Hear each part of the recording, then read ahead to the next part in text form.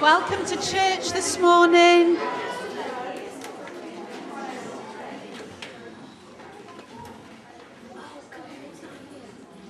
A few verses from 2 Samuel this morning. As for God, his way is perfect. All the Lord's promises prove true. He is a shield for all who look to him for protection. For who is God except the Lord? Who but our God is a solid rock? God is my strong fortress. He has made my way safe. I don't know what your week has been like. I'm sure it's been a mixture for all of us. We've had ups and we've had downs. Everybody has. But today, right now, we've come to meet with God, and he is our rock and he is our strong fortress. So let's stand and sing, Blessed Be Your Name, shall we?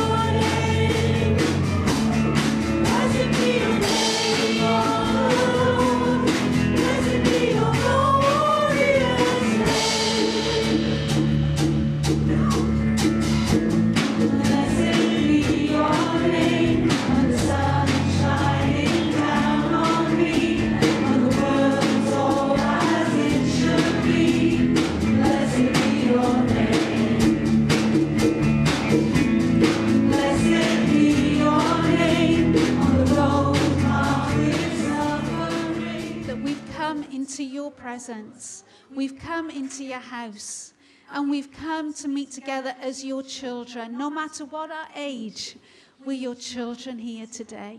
And Father, we thank you for all you have done for us, all you have given for us. And Father, I pray that, Father, you would instill on our hearts that you not just love us, but that you desire to do good things within us and for us. And Father, may we seek after you this morning. May we look for you. May we hear you. And Lord God, we just want to commit to you, Lord, Paul this morning. Father, be with him as he speaks. May people hear your voice this morning. As we prayed earlier as the band, Lord, give us Samuel ears. Father, may we be attentive to what you were telling us and what you were requiring of us. And Lord, give us willing hearts to do what it is you want us to do for you. In Jesus' name.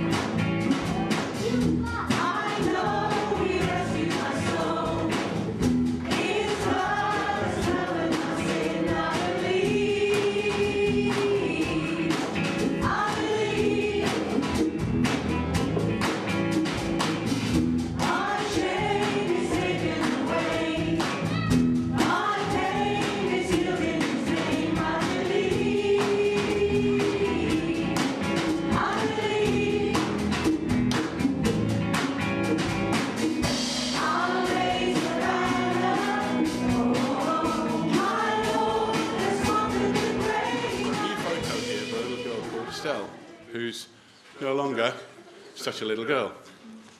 Didn't you see there? She's, how old will she be now, Joy? Oh, yes, she is. July, 2000. Yeah, that's right. So she's virtually a teenager. Now Estelle lives with her parents, and she does lots of nice things at home. There are 2 children in her family. There's times that her dad has a job and times he hasn't got a job. And his mum works as a market vendor. Estelle likes playing with dolls, and she likes playing with her friends, and she likes playing jump rope and singing, which I guess is skipping, yeah. And she attends Sunday school and church and Bible class regularly, which is really good. And one of the really good things, and this is how our support and the support of other churches helps little girls like Estelle, because it says here she attends school where her performance is above average. So, which is really good. So, should we pray for Estelle? Just bring it before the Lord. Dear Lord, we pray for this little girl Estelle, who lives in Burkina Faso in Africa. Lord, and there's many stresses and strains on her life. Her family don't have much money, and they're very grateful for the support that they get from Compassion. Thank you, Lord, for the work that Compassion do. Thank you, Lord, for their support of many children around the world, many needy children, Lord, who, without the support of Compassion, without your support through Compassion, would have lives, Lord, which are just not great. But Lord, we thank you for Estelle, and we ask you to bless her and to help her sort of continue to be well above average at school and to go on to serve you in a wonderful way, Lord. And we ask, Lord, that you will guide her and lead her and touch her family. And right where she is now, probably an hour or so in front of us on the time clock, Lord, we ask you to bless her now and to lay your hands upon her. In Jesus' name, amen. Turn the sound up.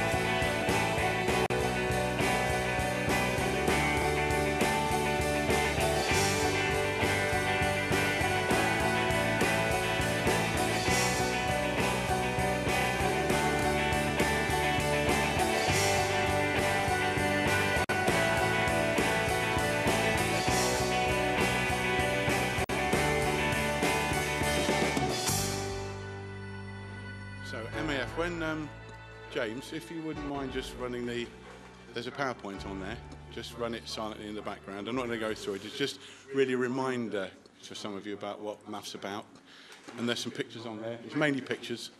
Just leave it to run. It'll just turn over. As to why we need planes, to get people over and through sort of difficult terrain and things like that in remote areas. And you'll see something come up. But I'd like us to have a time of prayer for a few minutes about MAF. Really about some of the things going around the world. And I've got this. Pity it's not a slide. But basically there's a few sort of things going on around the world, really, which would be really good if you'd like to pray for. Things like in places like Tanzania in southeast Africa, sort of southeast Africa, just south of Kenya. We need to build some new airstrips, basically to reach some more people and to get planes in there. So it's really about all the arrangements of funding and the government permissions and so on to do that. In Mongolia, there's some staffing issues, actually getting people to, even sort of European people sometimes, to go out and live in Mongolia, which if you know anything about Mongolia, that's why you need a plane, by the way. That's a road after the wet season in Africa. Living in Mongolia is quite tough because it can be 40-odd degrees Celsius plus in the summer and minus 40 degrees Celsius in the winter. Really, it really is like that virtually every year. Out of the way places. We do need a few more planes for some things. Children in Congo. You've probably seen on the news there's lots of war in Congo. Civil war, a very vicious civil war. And there are some groups of children that some of the agencies are trying to reach because they need basic vaccines for things like measles and polio. But we need to get those people in, and sometimes the ability and the permissions, etc., you need to fly in to get teams into those people to do the medical emergencies and things like that needs prayer. God needs to open some doors, especially in places like Congo. It's praying for MAF staff because they struggle to make Jesus known in a culture that, although it's open to Christianity, just needs to know they've got to be redeemed, put it bluntly. So there's a few things to pray for. Really, if you'd like to pray for the people we're trying to reach, for MAF to be enabled to do things, for their aircraft to reach certain places, to get permissions to fly, all the things that we're now involved in doing. Satellite, we've got a satellite communications arm, because you need that to get phones going in certain parts of the world. Organisations like Flame. I put that up because I thought it was a really nice little picture. Flame International. So really, if we're going to have a few minutes prayer for MAF, that'd be really good, and I'll close. To enable them to do what you call them to do. Lord, to be your servants, to fly, to enable, to take people and urgent supplies and medical teams and preachers and teachers and Bibles and support teams, Lord, to those remote places in the world where people really there's really no other means to do it. And Lord, I pray you give MAF wisdom in the way that it conducts its negotiations with foreign governments, with the aviation authorities in countries around the world. Lord, where at times the ugly head of corruption rises and MAF has to say no and stand back. Lord, I pray, Lord, you give them wisdom. Give the managers wisdom in those countries to handle those things in the way that you would want them handled. And that as your Holy Spirit opens the door to things, Lord, that they will be ready to go through that door. Think of places like Nepal, Lord, where it's been difficult to get a plane flying for some time because of corruption in the local government, wanting bribes to sign agreements and operating certificates and things. Lord, pray for that country, which we hear so much about because lots of people go and climb mountains in Nepal. But Lord, some of the people there really struggle. But most of all, Lord, need to hear your message. So, Lord, please keep MAF. We pray, Lord, that you will strengthen MAF's operation, Lord, that it will have everything it needs to do your will, to carry on serving you in the places that you've called it to serve. In Jesus' name, amen. Right. Thank you. I'll leave that running. Great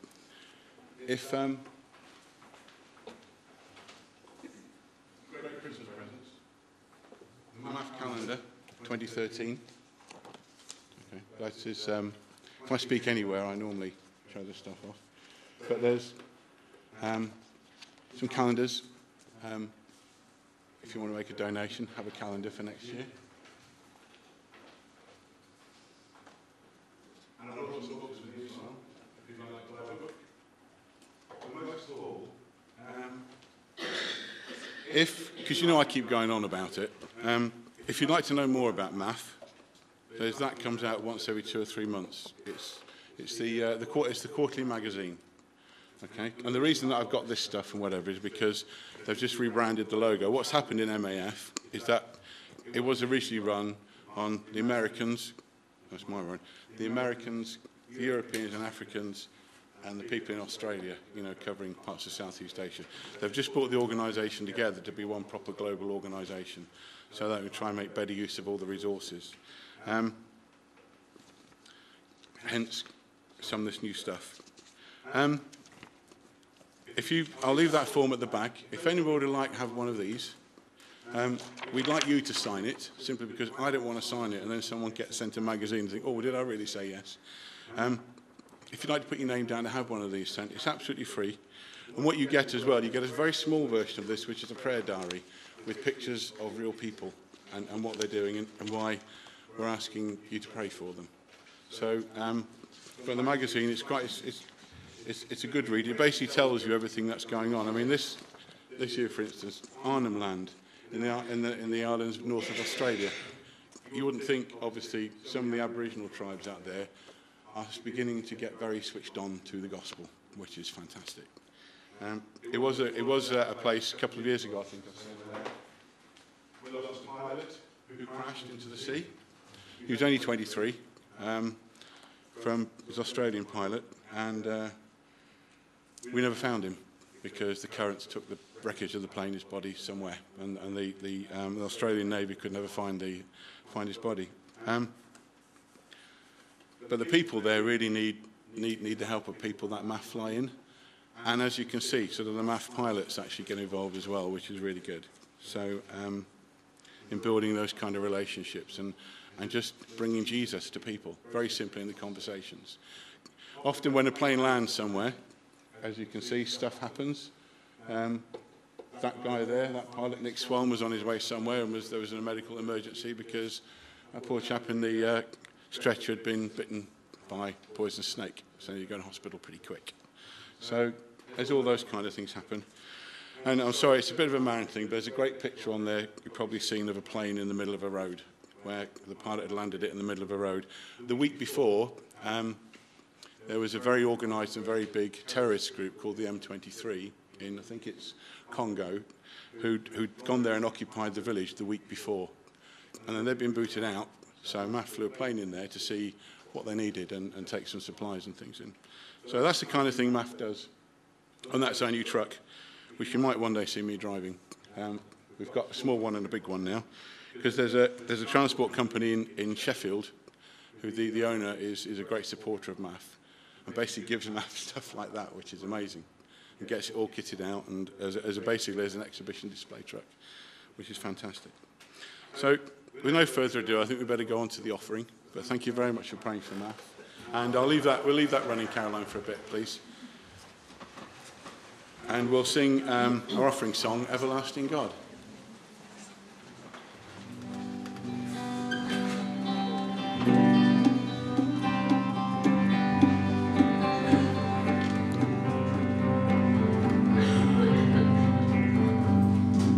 Strength of our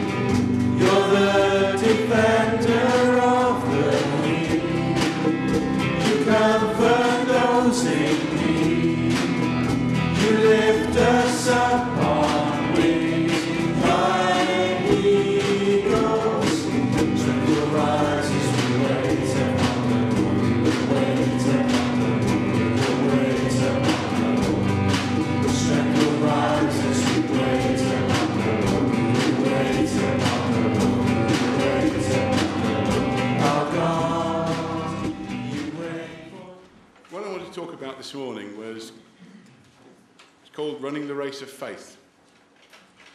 Now, faith is very important when you're a Christian, as you know.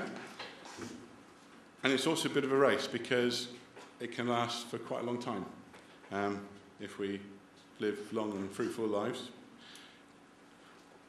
And so I really want to talk about that. And the text I've got today is based on Hebrews chapter 12. If anyone's got any Bibles. Hebrews chapter 12. And you'll be relieved to know it's only the first 3 verses. Hebrews chapter 12. 1 to 3. Because I found in my life as a Christian that actually being faithful and sticking with it is one of the most important things I do on a daily basis. 12, 1 to 3. And I'm reading for the NIV. Therefore, since we are surrounded by such a great cloud of witnesses, let us throw off everything that hinders and the sin that so easily entangles, and let us run with perseverance the race marked out for us. Let us fix our eyes on Jesus, the author and perfecter of our faith, who for the joy set before him endured the cross, scorning its shame, and sat down at the right hand of the throne of God. Consider him who endured such opposition from sinful men, so that you will not grow weary and lose heart.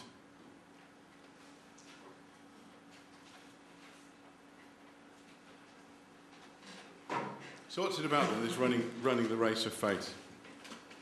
Well, I think Jesus wants 2 things from us today. To have faith in him. And if you're not a Christian this morning, he really, really wants you to find that faith in him. And if you have found him, he wants you to be steadfast in that faith.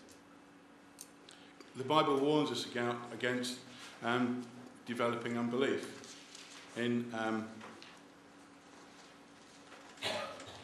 Don't look it up, but Hebrews, a bit later on in Hebrews, chapter 13.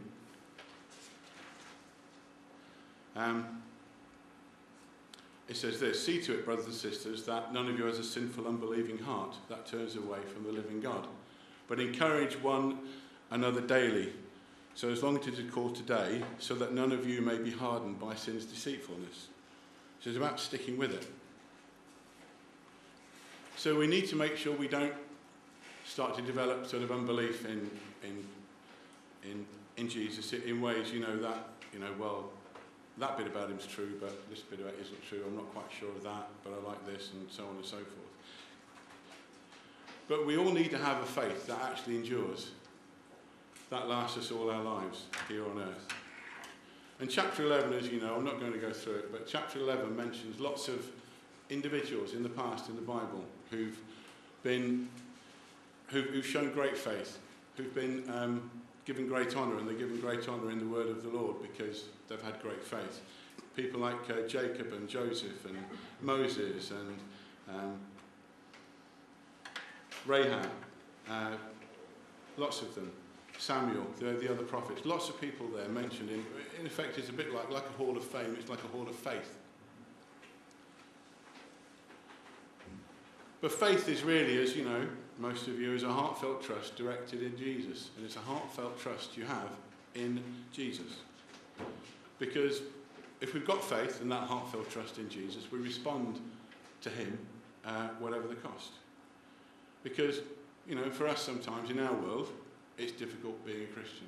It's difficult following Jesus. We have lots of influences around us which distract us. Things where people are negative about Christianity and about our faith to us and so on and so forth. But having faith in Jesus means stubbornly hanging on. And it means stubbornly hanging on sometimes when your prayers aren't answered. And as I said to the young people last week when they came round to us, in short, to me, faith means walking with God on a daily basis. Though sometimes, walking on with my little boys, they sometimes said, Daddy, can we have this? And sometimes I say no, or sometimes I don't want to do it, but I want to try and avoid it. So, I don't give them an answer. And it's sometimes like that with Jesus, isn't it? You know, we walk with Jesus every day, hopefully all of you. And sometimes we'll pray for something that's really on our hearts, and sometimes an answer doesn't come. Now that's when we need faith to keep walking. And the amazing thing about Hebrews 11, with all these people who were commended for their faith, is that a lot of them had this enduring assistance in trusting in God in the face of great tragedy or great trial. Even think about Jesus when he was in the Garden of Gethsemane and he sweated blood because the pressure and the stress and the fear in him was so great because he knew what was going to happen. He asked his Father to take it away from him. So did his Father take it away from him? No. He went to the cross for you and me. But he still had strong faith and a strong relationship with his Father in heaven. So faith is not wishful thinking, but it's not a leap in the dark either. It's actually a walk in the light of what God tells us about Jesus and what God's revelation to us in Jesus. But, you know, really sometimes to have faith, we've got to follow and do it in God's way. It's not just about, oh, I want this or I want that, and oh, I don't get it, so I'm going to be in a huff and all that kind of thing. Because having faith in the Lord and daily walking with him means that should create a right attitude in us. It should really change us. And it should lead you in terms of what you do in your life to leave a legacy. Now you might think, oh, I don't. What are you talking about, Paul? Leave a legacy because of my faithful service as a Christian in helping other people or doing things in the church or doing other things which you do because you believe in Jesus and you have a faith. Well, a legacy can be being a blessing to other people. Through faith and sticking with it, you can achieve great things. And you can make great choices and decisions. One of the things I was trying to do last Sunday with the young people was link having faith in Jesus to being leaders. Because they're the future. The future to do what? Well, that's what they need to find out from God. But they all need to be part of God's great plan to change and bring change and blessing to wherever they are. And one of the great examples of radical faith was Noah. Now Noah showed this radical obedience to God. And he wasn't just, it sounds like a great children's story with animals on the water. But basically he responded to God's instruction to build the ark. And it's a story that everybody knows really well. But it might have seemed crazy, but he showed great faith simply because he did what God commanded him to do. God told him, go and build an ark. And he did what God commanded him to do because he loved God enormously and he had great faith in him. And because he had this great love for God, God grew his faith. So despite all the derision and all of the comments from his neighbours and everything else you could probably imagine went on for some considerable period of time while he was building the ark in the middle of nowhere, a long way from the sea, God grew his faith. So it's that being in that relationship of loving God and God loving us and blessing us that we find that our faith grows. But clearly with Noah, he showed that he had great faith because he persistently adhered to God's wishes. And Noah embodied what we could say. Noah embodied what we could say. What we really believe, we live by. So if you have a faith in God and you really believe in Jesus to change your life, to walk with you every day, if we really believe that, then we live by it. Someone who believes, I want to be the greatest athlete in history, lives by that and they train every day. And then they hopefully go on to win an Olympic medal. But they live by it. They really believe, I have the talent to do this, and this is what I'm supposed to do, and this is what I'm going to do every day. But faith gave Noah this enduring quality of having a beautiful life. There's a few historians at the time have written about him, saying that essentially because he was such a great guy, because he had great faith in the Lord, it just showed. You know, sometimes when our lives overflow, we're a blessing to other people because we bring God's presence into their lives through our faith. Noah, through the way he lived his life, a life of faith, trusting in God, carrying on building the ark despite people saying, "Oh, what are you doing that for?" and thinking he was crazy. Because this did go on for a number of years, possibly up to 100 if you read the Bible and look at the dates. But what Noah did was he demonstrated through having faith that holy living and reverence for God, and therefore made a declaration about who God is, which probably convicted some people around him. You know, some people are negative about you sometimes when you're a Christian. Maybe it's because actually what you're doing and the way you're living your lives is such an example to them, they actually feel a bit guilty. Because Noah, and us, because he was a man, and we're men and women, was the light of the world and the salt of the earth, wasn't he? But you know, even with derision and people calling him mad, it probably didn't bother him at all. You know, he just kind of got on with it. But Hebrews, what the text I've just read, 12, 1 to 3, just emphasises this need to run this great race of faith. You know, we're surrounded by this great cloud of witnesses, whether they are people already in heaven or Christians around us. There's a great cloud of witnesses which are there sort of supporting us, who are there sort of around.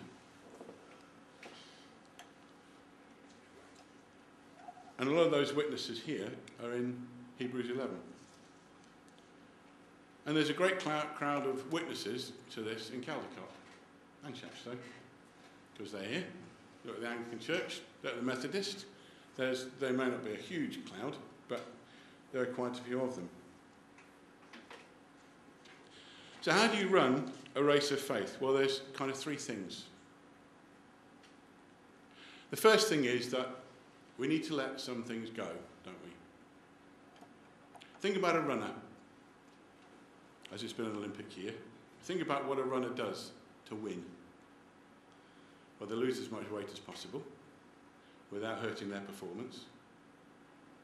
And they wear clothing that's light, and it allows freedom of movement, so they don't have trousers that chaff around their legs and things like that. Because all that excess weight and all that lack of freedom of movement can be the difference between victory and defeat, literally, if it's a few seconds. And you know, it seems to me that Jesus always travelled light, didn't he? He had his 12 disciples with him, but he didn't know a house, didn't know. There was just Jesus, and you know, he didn't have lots of stuff around him, did he? So in the same way that a runner trains and gets himself fit and travels light, we too have got to let some things go. Now these things are, by every weight, I mean things like the things that slow down our spiritual progress. We got lots of distractions, don't we? You know, lots of people look for happiness in other areas of life, like work or getting stuff. You know, I'm not happy with the car I'm driving, so you know, I want something a bit better. Or you know, I really do need that new mobile phone. But you know, even though we can get a lot of fulfillment through doing the work that Jesus wants and really throwing ourselves into it and doing it well for him and so on and so forth, there's a lot of bad influences around us that can actually prevent us from living that life of faith and trusting Jesus. Because too many responsibilities and burdens can weigh you down. So think about the runner, what the runner does to win, and think about these things that weigh you down. You know, the cares of life, as the Bible talks about, the Bible calls it. Malice, anger, stuff like that. Stuff that really, all of a sudden, something happens and some of your flaws come out. You know, we've all got flaws. I've got loads of them. You know, but sometimes in a certain situation it'll trigger something in it, won't it? Trigger something in us, won't it? But if that's clearly not how God wants us to behave or do or believe, then that will hinder have spiritual progress. And things like that make running the race of faith very difficult. And the Bible talks about, this thing called the sin that so easily ensnares us. To run the race of faith, it's a straightforward thing to say, but we've got to try really hard to stop sinning. So repent and leave them at the foot of the cross, and then go away and don't do them anymore. Because if you've got loads of sins around you, loads of things that you are not doing in the way that God wants you to do, they will be a burden and they'll weigh you down.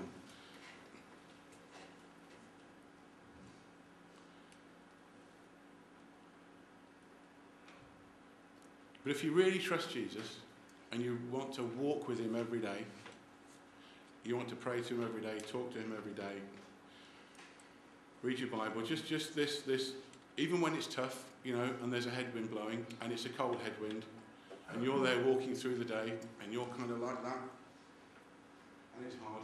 Well, I tell you something, if you're walking with Jesus, Jesus is doing that, and pulling you along. It's like the old example of the footprints in the sand, isn't it? Well, they only saw one, but that was because Jesus was carrying them, and it was Jesus' footprints in the sand, not theirs. But the key thing about running the race of faith is that God has marked out for each one of you a course, something he plans and something he wants for your life. But to actually run that race of faith, you've got to have endurance, and you've got to stick with it. And by having that endurance and sticking with it, God will build up your character. Because you'll need that character in that testing and the ability to move on once you've been through those periods of testing with that better character. You'll need that to run the race of faith. So we've got the runner. The runner, trains, loses all this excess weight, doesn't have any. Basically, when he's there on the starting line, he is there. Think of Usain Bolt, think of Mo Farah, people like that. They are there on the starting line, focused. They're going to go, and they've prepared themselves, and they're dressed, they're trained, and they're fit and they're ready. Because the race of faith is a marathon, it's not a sprint. It doesn't require one quick energetic burst of faith to get it through some difficult circumstances and then, there's something else on the horizon, but I'm a bit tired now, I'm not going to trust Jesus too much for that. Because the race of faith isn't over very quickly. If you live your 70 years and 10, there'll be many times when something's coming over the hill. And sometimes it's a monster, and sometimes it isn't. But faith, the race of faith is a marathon. And by that I mean it needs a kind of a sustained effort in believing and walking with Jesus every day over a long period of time. And Jesus talked to his disciples about this need for endurance, or you might call it patience. In the parable of the sower, he talks about, where the seed is scattered on the path, and they're the ones who hear the message, but the devil goes and takes it away because they hear the message and then forget about it, or they don't know anything about it, and it's taken away from them. He told them to be patient and to be ready for opposition when he sent them out on that limited commission. Talked about it in Matthew 10. I preached on it not that long ago, where he sent the disciples out 2 by 2 for a short period of time, and they did amazing things.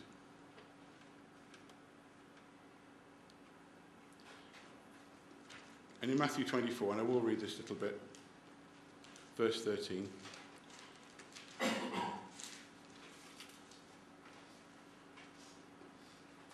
And I find this and the reason why the race of faith is so important to each one of us, because I find this a lot when I read things like that, things like this.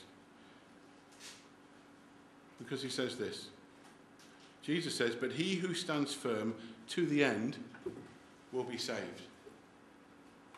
I've known people, friends of mine, who walked away from the faith, walked away from being a Christian. I think that's a tremendous tragedy. Genuinely have, for reasons I can't understand. And I pray that they'll come back.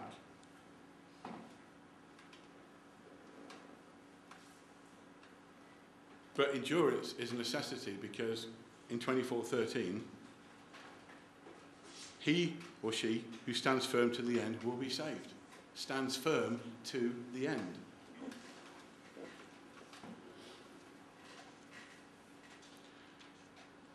And you know, God helps us to develop this endurance. How does he do that? Well, is God faithful to you? Is he? Yeah? And he's made promises we can trust in. Now, some of those promises don't happen now. They might happen in 30, 40 years' time. But he's made promises to you.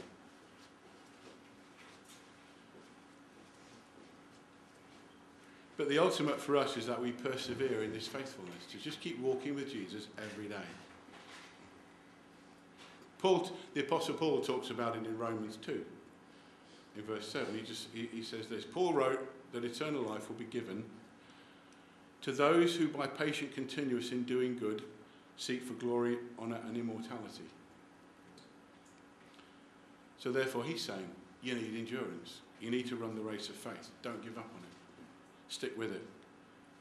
Even when you don't quite understand what's going on in your life, or you think, well, actually, I've been praying for this for ages and it's not happened yet. You know, God works in his own way, and he will bring about blessing, and he will bless you in the way that he's chosen to, and the way he's planned to, because he knows what the future's going to be. We don't. So we've looked at the runner.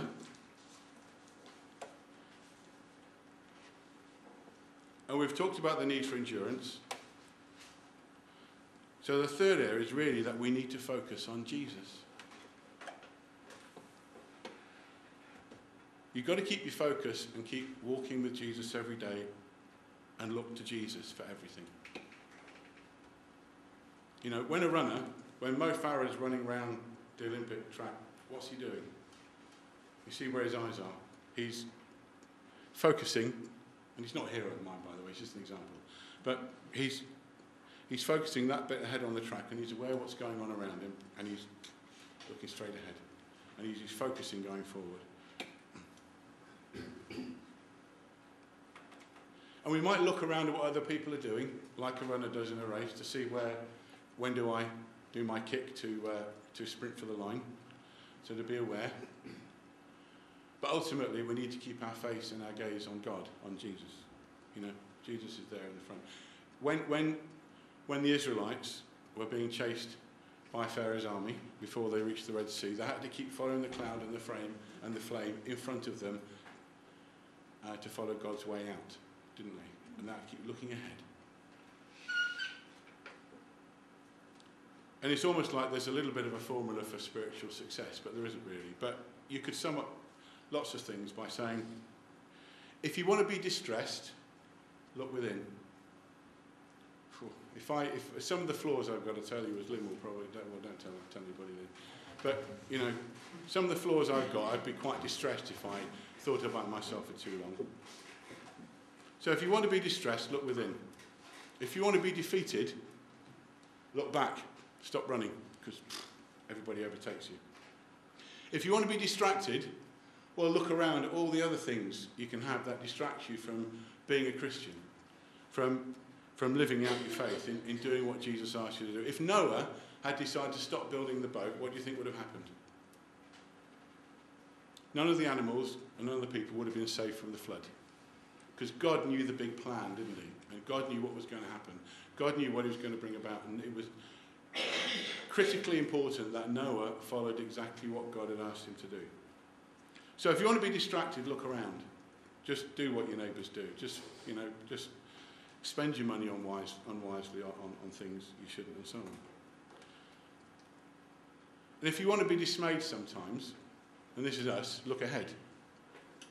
Why would we be dismayed? Because sometimes when we look ahead and see what might be coming up in our lives, or I feel I've got this job to do and I don't really want to do it, trusting in our own selves, sometimes we can be a bit dismayed. But if you want to be delivered, where do you look? Up. So if you want to be distressed, look within. If you want to be defeated, look back. If you want to be distracted, look around. If you want to be dismayed, look ahead. But if you want to be delivered, look up. And read Colossians 3, because it talks about it. For Jesus is the author and finisher of our faith. He's been blazing a trail for us. The Bible talks about him being the Alpha and the Omega, the first and the last. So Jesus has been blazing a trail for us. He entered heaven, the heavenly sanctuary, before we are. He's shown us how to live a life of being a Christian, what the Bible talks about being a new and living way. You know, a new way to live, a new way to walk with God. And you know, he's going to help you finish that race as well. Because you're not alone. What inspired Jesus when he was in the Garden of Gethsemane?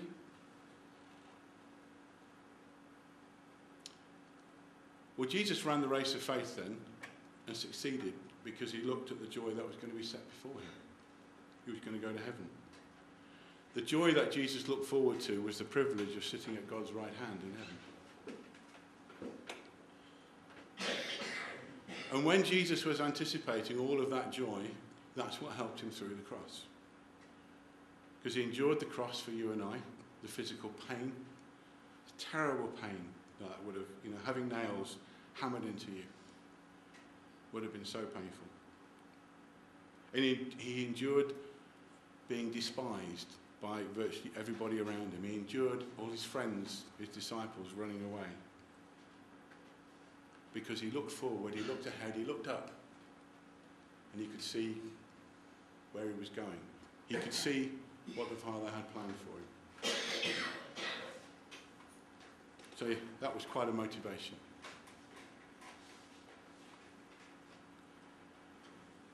And Jesus endured a lot of hostility during his life on earth, didn't he? He constantly was heckled and constantly was argued with by the religious leaders of the day, who actually knew very little and who completely misunderstood the Old Testament.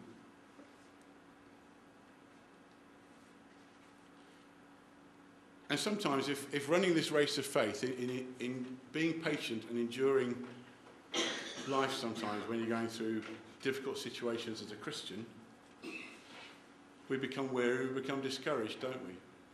But just think of Jesus on the cross. Think of Jesus at the Garden of Gethsemane, where he wanted that to be taken away from him.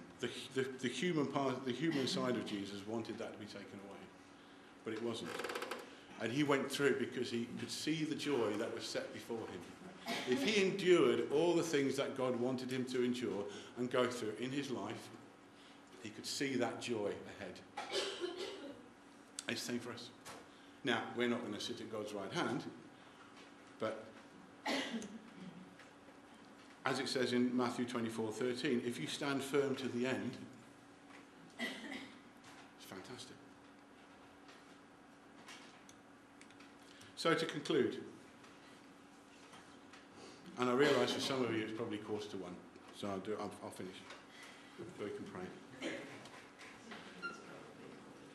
So there's two sides to running this race of faith. One is negative and one's positive. It's negative because we've got to put aside some things which hinder us, which get in the way. But it's positive because we keep our eyes on Jesus every day, because he is the one who's made your salvation possible.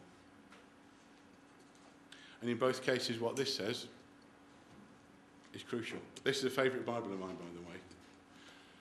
I bought this when I was about 18. So, and it's still in one piece. Because the Bible will tell you what sort of things you've got to lay aside. And what the Bible tells us about the way Jesus endured all the pressures and strains and all the difficulties, and how his example of leadership and living his life is an example to each one of us. And that's really what I want to say. Remember the runner. Remember how a runner trains, how a runner is prepared to start running the race on the starting line. Remember that you need endurance to run the race of faith. You need to trust Jesus every day, even when life isn't so good.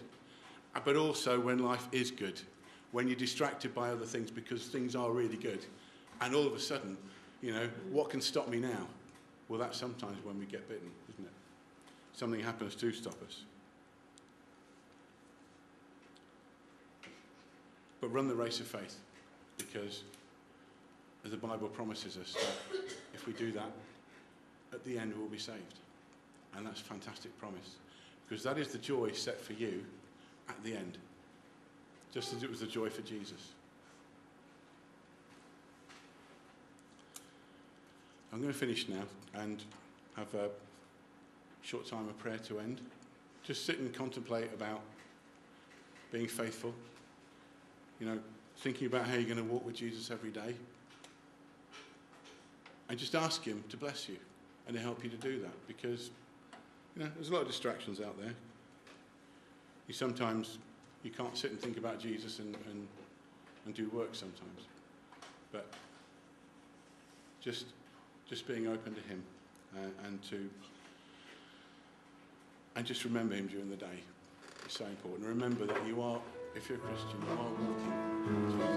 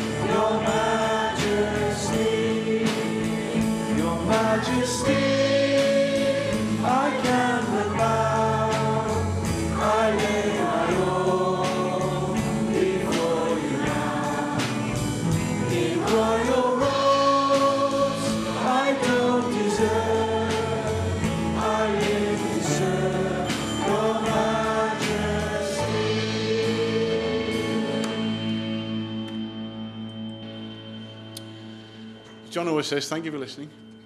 And go and have a sleep. Some of you are a bit tired. Let's say the grace together. The grace of our Lord Jesus Christ, the love of God, and the fellowship